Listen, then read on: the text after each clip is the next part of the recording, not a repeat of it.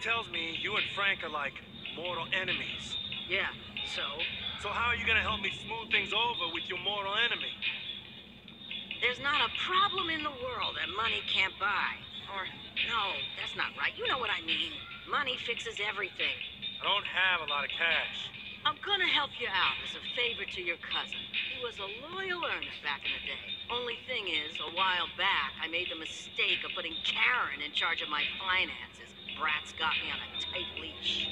Which is exactly why I called in a favor from an old acquaintance who just dropped off a briefcase full of green at an agreed-upon location. You go for me, pick up the money, then I can, bring a little something to the negotiation table, capiche? Fine, sure.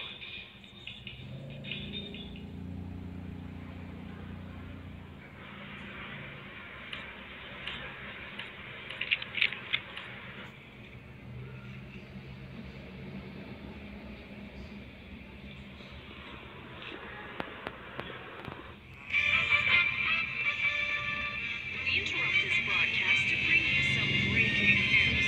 A police chase occurred in downtown Vegas earlier today when an errant driver...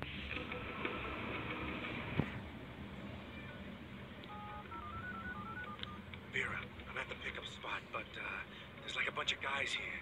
What? Must have gotten a tip-off. You gotta get that money. But the last thing we want is unwanted attention. No bang bang is what I'm saying. You get me? Yeah, I gotcha. Hey! There he is! Take him down! I gotta go. Walk right into this one, chump! You cost me a lot of money, Malone. Ah! Frank? When Frank says go down, you go down.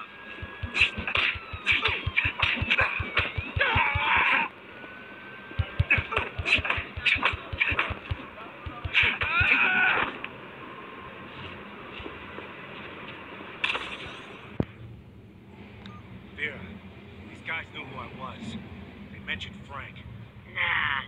The arrangement I got with Frank involves him staying out of downtown. This associate of yours, how tight are you? You saying this was a setup? I don't know. These guys were expecting me. All due respect, man. You gonna be able to help me out or not? Kid, you're on Frank Villiano's bad side. If I can't help you out, no one can.